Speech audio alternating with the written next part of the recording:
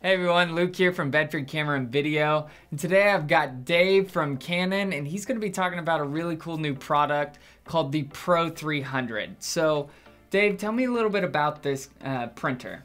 The easiest way to think about it, so if someone said, hey, explain this in 1 minute or less, if you're familiar with our ImagePrograph Pro series, specifically our ImagePrograph Pro 1000, that's our 17-inch wide ImagePrograph Pro printer. It's the little brother of it, right? It's the 13-inch version of that printer. That's the easiest way to explain it. Obviously, there's more in that, and we'll talk about it as we go through here, but that's really the easiest way. It sounds unexciting, but it actually is really exciting to finally have the little brother to that printer for sure. No, that's awesome. So what are the biggest differences between the Pro 10 and the new Pro 300? This becomes quite a lengthy conversation, so forgive me if I go a little bit long here, but it's important, I think, for everyone to know, right? So our Pixma Pro 10, and if you compare that, let's say, to the ImagePrograph Pro 1000, it was a night and day difference, right? It wasn't just a lot of people be like, oh, well, the Pro 1000 does 17 and it has 2 more ink tanks. It's like, well, yeah, but it's got a screen. It supports borderless fine art printing. It does all these other things, better ink formulations, things like that. So what we noticed was happening was, let's say you came into, Bedford and you said, man, I love the Pro 1000, but I don't need to print that big. In the past, you'd have to step down, quite honestly, to the Pixma Pro 10. Not that it's a bad printer, but it's just simply not the same technology, right? You're making sacrifices to do that.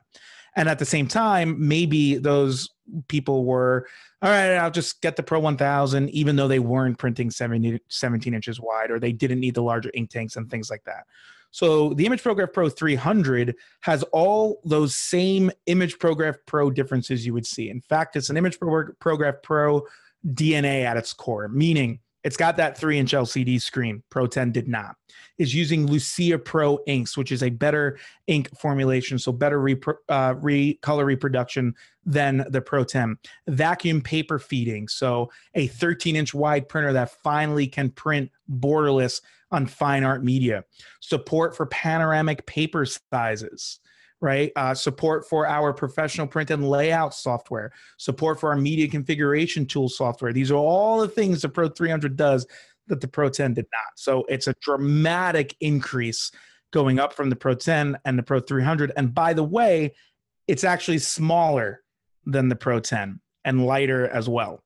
Right, and anybody that has ever even seen a Pro 1000 knows exactly what he's talking about, in the sense of like, holy smokes, this is a printer that I need a desk for. But it's an incredible printer. It's just huge. So being so much smaller is a huge benefit for sure. So in that respect, though, a huge, a huge.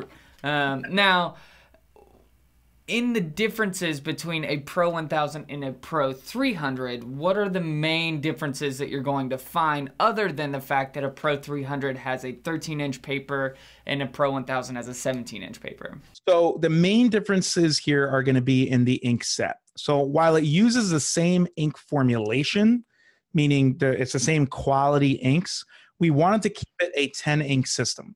And that's just because, to your point, right, people looking at a Pro 1000, oh, it's a huge printer, it needs its own desk, right? So think like, wedding photographers, photo labs, things like that, schools. Those were a lot of the people that were looking into Pro 1000s. Pro 300, however, though, is probably going to be a lot of prosumer, amateur photographers, things like that we envision people seeing. So we didn't want to inundate them with, large 80 milliliter ink tanks, 12 ink systems, things like that. So we moved it down to a 10 ink system with smaller cartridges. These use the PFI-300 ink tanks. They're about the size you would see in the Pixma Pro 10, but again, different ink formulation, and it's only 10. So the colors it doesn't have that our other ImagePrograph Pro printers have is it doesn't have blue or photo gray. We've removed those ink tanks from here. You still have everything else. You have the chroma optimizer, for your glossy prints. You have your CMY, your photo sign, your photo magenta. You have your red, you have your gray, all those, right? What we've also done, though, is we've actually enhanced the matte black ink. oddly, the matte black in the Pro 300 is actually a better ink formulation than the Pro 1000 and up. So if you're printing on matte paper, fine art paper, our own fine art smooth paper, or just any matte paper in general, the detail and the richness of the black tones you will get is amazing. You can kind of see it. I have a photo there printed of me holding my son when he was born behind me, and that's a black and white print made on matte paper that I printed on the Pro 300, and I was honestly blown away. And I'm not one to use, you know, buzzwords and things like that, like, oh, this is the greatest thing ever, if I don't truly think it is.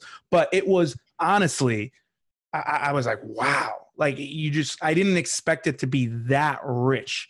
Anybody who's printed on matte paper, things like that, often what I hear is, yeah, I don't really like printing on matte paper. Just, it doesn't look as rich, or my colors look washed out or something, right? And that's because matte paper in general has, you know, smaller color spaces. But the Pro 300 with this matte black ink, man, I'm telling you, I was like, wow. You know, people with Pro 1000s might be jealous, but it really is a dramatic improvement. So if you're a fan of fine art paper, matte paper, you're going to love it. So with the Pro 300, what type of connectivities do you have with it? Can you still utilize, you know, wireless printing, connect it to your phone, USB, whatever else? What type of connections does this printer offer? Yeah, for sure. So Ethernet for starters. So if you're in a photo lab, or if you have an Ether connection, you could use that if you want to print on a network. USB, which is what I always recommend people use. It's just going to be a more stable connection for that. And of course, Wi-Fi built in, even AirPrint. So, you know, I could print to this thing via AirPrint. I recommend using USB, so that way you can take advantage of our professional print and layout software as well. But I know everybody has kind of their unique, you know, needs and things like that, and we support it all. In fact, you know, some of the, I don't want to say complaints, but some of the pain points maybe of our Pixma Pro 10 and our Pixma Pro 100 was, yeah, those were Wi-Fi, but because there was no screen, you know, you had the Wi-Fi button and then you had to go on your computer and connect it, and it just like wasn't really ideal. So my favorite part about having that screen is the setup process, because we could show you pictures on exactly how to, you know, put the print head in, put the ink in, but more importantly, connecting to a Wi-Fi network is really easy with that LCD screen. It's not a touch screen, but it's an LCD screen. So I can walk through, I can select my network, type my password in, good to go, no problems. Now, going back a little bit here, you had mentioned that it doesn't have as large of print inks in the Pro 300 as the Pro 1000. So I know the Pro 1000 has 80 milliliter tanks on that. What size of tank are we getting on the Pro 300? They're about the size of the, I could find out right now. They're about the size of the Pro 10. So like that's that 14 milliliter ink size, something like that. I actually don't have that information with me, but it's around that size. If you look at the ink cartridges, it's going to be around that, you know, 14 to 15 milliliter size. So again, it's not a bad thing, because that allows the, you know, price point when you purchase those cartridges to be lower, right? So I wouldn't recommend this for someone that maybe is doing a ton of printing. If you're printing like a lot every day, you're going to want that Pro 1000 and above, because it'll lower your cost per print and you won't be replacing your cartridges as much. But again, this is for like that prosumer, that amateur. I was out with my family up in the mountains over the weekend, took a bunch of shots. If I want to print, you know, 3 or 4 of them to put on my walls, Pro 300 is going to be great, right, to do that. But if you're like a print shop or a print lab where you're printing a ton daily, you're probably going to look at the Pro 1000 and move forward from there. So that's kind of where one of the distinguishing points is between the two. So what are the actual photo sizes that you can print on the Pro 300? Yeah, so this is actually really exciting. So it's all the standard sizes you've come to see on our, you know, 13-inch wide printers, right? So 13 by 19, 4 by 6, 5 by 7, 8 by 10, letter size, all those, right? But one of the requests we got from a lot of people, what we noticed in some of the data, was a lot of people are interested in panoramic printing, right? So specifically like landscapes and things like that, they want to print panoramic. Now, you've always been able to do this with all of our printers, but we would have to do something called a user-defined size or a custom paper size. And that would force you to print a border, which isn't always the worst thing. I actually prefer printing with borders, but some people wanted to be able to print borderlessly. So we've done 2 things here. The first thing is we've extended the user-defined length all the way to 39 inches long. Now that's user-defined, so if you go to 39 inches, you'll need to print with a border. So in other words, you could print like 10 by 39 if you wanted to, that custom size, right? But there are also paper manufacturers out there that sell cut sheet paper panoramic sizes, and that paper is normally like 8 by 24, and we support that borderlessly, which is going to make a lot of people happy. So we have all those panoramic sizes that we could print borderlessly. In addition, I don't know if you've seen people do this. They'll do things where it's like 3 photos on their wall and they're all framed and they kind of make one photo. With professional print and layout, I could do stuff like that as well. Using that free software, I could kind of lay that stuff out and print it out, including like canvas wrap and stuff like that. I could all set all of that up, and the Pro-300 is compatible with all of that. We've also added support for square paper sizes. So a popular one for our customers who are crafters would be a 12 by 12 paper size. We could print that borderlessly as well, 5 by 5 borderlessly as well. So we've added a lot more support for paper sizes and types and things like that. Speaking of paper types, we've also added a Baryta media type. So we know our media types, we have, glossy, luster, things like that. But Baryta is a paper type that's becoming more and more popular, but it's a unique paper type, right? It's got the texture and thickness of fine art media, but the sheen of like a luster. So in the past, what you've had to do is choose like the closest thing. So luster, platinum, things like that. And it worked, and it did a great job. But now we actually added a Baryta media type for those customers. So panoramic sizes and media type support, huge movements in the upward positive direction here. That's awesome. So this printer will allow you to print on canvas, will allow you to print on fine art papers and a variety of different media types, right? Absolutely, yeah. Metallics, I know, is a popular one. And we do a really good job supporting with our third-party paper manufacturers. So, when you go to Bedford and you're looking at paper, of course, Canon papers are going to do great. We've kind of quietly released our fine art rough paper in the background as well. Great kind of textured fine art paper. If you like our fine art smooth, but want something with a little bit of texture, fine art rough is your gem. But any of the other paper manufacturers you see at Bedford, right, will support our printers. In fact, we generally ship these printers to the paper manufacturers so they could go ahead and get their ICC profiles and everything set. So if you have a favorite brand when you're in Bedford, go ahead, pick up that paper. It'll print on the Pro-300, no problems. So what is the actual price point of this printer? Yep. So right now the MSRP for this is $899.99, which is really only when the Pro 10 came out. I think it was $699. So this printer is only $200 more MSRP than the Pro 10. And you heard all of the things it does over the Pro 10. So it's actually a really, really great value. And we expect to see all of the, mail and rebates and things like that you've seen us do on our Pro printers. We expect that to qualify for the Pro-300 as well. So as far as maintenance with this printer, is there any ability to replace components if like a print head gets clogged or damaged in any way? Right. So we use thermal print heads, our type of technology we use with our fine print head technology.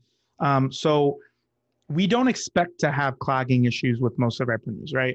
In the off chance they do, because it happens, right? If you don't print for a while, or if you're in a dry area, or like altitude things like that, it may clog. Now, 2 things happen if this is the case. The first thing is, just like all of our ImagePrograph Pro printers, there's a nozzle correction mechanism. Basically what that means is the printer will realize there's a nozzle clogged during printing and essentially put another nozzle on backup duty for that print. So the good thing there is, even if you have a nozzle clog and it happens during the printing, you're not going to waste paper and ink. Your print's still going to come out and be okay. And then you'll get kind of a notification saying, hey, perform a nozzle cleaning. Now, with that 3-inch LCD screen, it's really easy to perform any maintenance. So if you need to do any head alignments, nozzle cleaning, nozzle check patterns, things like that, all of that can be done pretty quickly. You don't have to go into like the printer driver things. You do it straight from the screen. If on the very, very off chance that something is what we call irrecoverable, So there's just a nozzle in there that just cannot be recovered. We don't anticipate that happening. If it does, just like pretty much all of our printers, especially all of our Pro printers, the print head is user replaceable. In fact, the first thing you do when you open up the PRO-300 is install the print head. And don't get scared about saying install the print head. It's literally like if you could put an ink cartridge, you could put the print head in. You just pick it up and lock it in and you're good to go. And that screen will show you how to do all of that. So yeah, all of our print heads are user replaceable. We have the nozzle correction mechanism, and just the nature of our fine print heads and thermal print head technology, we don't really anticipate clogging being much of an issue at all. So what's the availability of the PRO-300 as of right now? So the PRO-300 right now is expected to be in stores kind of early to mid-August. Obviously, with the state of the world right now, some of those things can be a little bit interesting, but we are anticipating it to be available for purchase in Bedford stores around kind of, mid-August. All right, that's awesome. So Dave, do you have any other final words on the PRO-300? Yeah, I do. And if you don't mind, I have some final words on just this product launch as a whole and Canon as a whole. So I've been with Canon for only 6 years. I say that because a lot of my colleagues have been with Canon for decades, right? But I've been with Canon for about 6 years. And by far and away, this is the largest, most impactful product launch we've done. And one of the reasons we've been able to do this is we're unique in the sense as an imaging company, we, of course, make phenomenal cameras. So the EOS R5, the EOS R6, of course, everybody's very excited about those, as am I. Some of the new RF glass we put out, right? We are known for our glass, for our phenomenal lenses, specifically our L series lens. Everybody knows, they see that red ring, what that means. And that's why when you look at the PRO-1000, it's got a red line on it, right? Because we are unique in the sense that we also provide the output solution. We're not just a camera company, we consider ourselves an imaging company. And because we're an imaging company and because we make products like the PRO-300 all the way up to the EOS R5, we understand imaging as a whole, that it's a journey. The other thing I do want to point out too, for anybody that maybe hasn't thought about printing before in the past, two things I want to leave you with. Number one, it's not really a photograph until it's printed. Before you print it, it's an image. The second thing is photography is an art form. Painting with light, they say, things like that, right? It's a whole art form. And photographers love control. And doing your own printing and making your own print controls that final and arguably one of the most important levels of your art form, which is the print, because now you choose what media your image is on, which can dramatically change how your print looks. And if you don't believe me, print the same image on like a platinum or a luster paper, and a canvas paper, a metallic paper, and a like a fine art smooth paper. It will look totally different and tell a totally different story depending on what you're printing on. In fact, I've had photographers say once they start printing, when the camera's in their hand and they're taking a picture, they're thinking about what paper it's going to go on. But more importantly, I'm excited that Bedford allowed me on here to talk to you guys. I always have a good time at Bedford. You guys are just absolutely great. You're great to exist for the industry. I love Bedford. So I urge everyone, go into the stores, shop online, whatever you got to do, talk to these guys. These guys are, if you think I'm knowledgeable, sure, I work for Canon, but these guys, I mean, the knowledge they have, and the know-how they have, and the help they could give you to figure out what's right for you is phenomenal. So go out, talk to these guys. They'll help you through any other questions you might have. So thanks for having me, guys. I appreciate it. There you have it. That's the Canon PRO-300. So if you guys want to add this to your cart, go ahead and visit us online at bedfords.com or at your local Bedford Camera and Video. I'm Luke from Bedford Camera and Video, and this is Dave from Canon. We appreciate you guys for checking this out, and we'll catch you next time.